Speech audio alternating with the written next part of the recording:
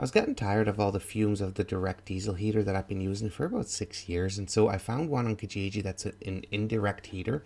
But a lot of the fumes, well, I had a hard time with the hot air going outside. It kind of bothered me, so I figured I'll make an air exchanger. And this is the final product, but this video is about the process of building it. I hope you enjoy it.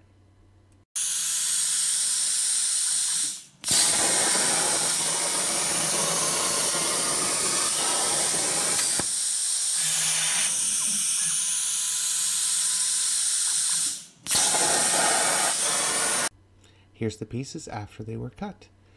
First thing I had to do is clean them up because he has a little bit of water at the bottom of the plasma cutter, and it sprayed up and made it quite dirty.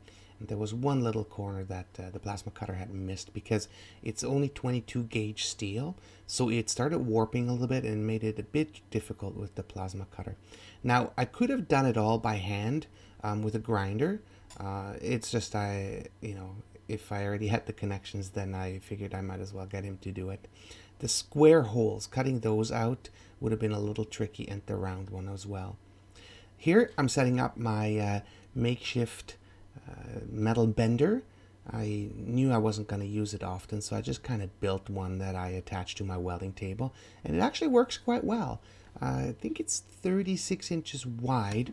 And I can do 18 gauge steel with it. Again, it's nothing super high precision, but I was pretty happy with it. The rest of the video is pretty much measuring and bending the pieces, so I sped it up and I'm going to put some music on for you. Hope you enjoy.